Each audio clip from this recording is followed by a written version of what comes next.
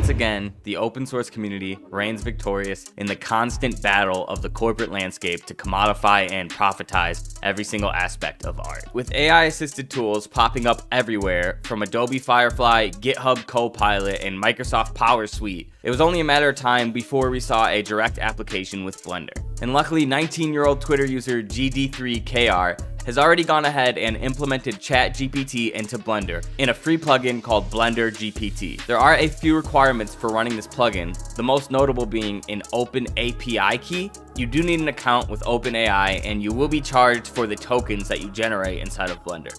The good news is, the pricing for these tokens is extremely affordable. In the demonstrations that I used for this video, I was only charged 1 penny for the amount of work that I did, and that's because it costs a fraction of a penny for every 1,000 tokens that are sent. If we look at the tokens I used during the video, we can see it is 6,355 tokens, which is about 1 penny's worth of credits. Now you might be wondering, how do you get a API key through OpenAI? To get your own API key from OpenAI, all you need to do is head to platform.openai.com and make an account. And then from there, you can generate a free API key. However, you are going to see failed requests until you set up some sort of billing.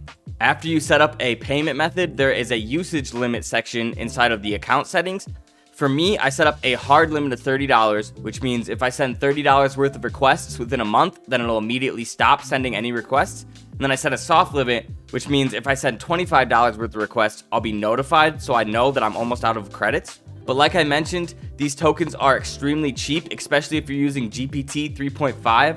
So to actually use my entire $25 limit would be around 10,000 or so requests. Once you have your own OpenAI key, all you need to do is download the Blender GPT add-on from the GitHub. Once the zip is downloaded, go into Blender, go to Preferences, Install, and then guide it to the download. Once you install it, make sure you enter the API key that you got from OpenAI right here in this API key section. If you go to try it out and it says that you've reached a quota or a limit, that means that you did not set up the API key correctly, or you do not have any billing information on your page. I'm super excited for the future of this plugin, because eventually we should be able to use a smaller language model like Alpaca or Llama that's trained specifically on the Blender coding model, and we'll be able to understand our requests even easier, and it will also be using our local machine. So I'm going to be keeping our eye on that. So instead of having to constantly talk to OpenAI's API, we'll be able to directly run on our own machine a large language model and communicate with Blender that way. The demonstration of this add-on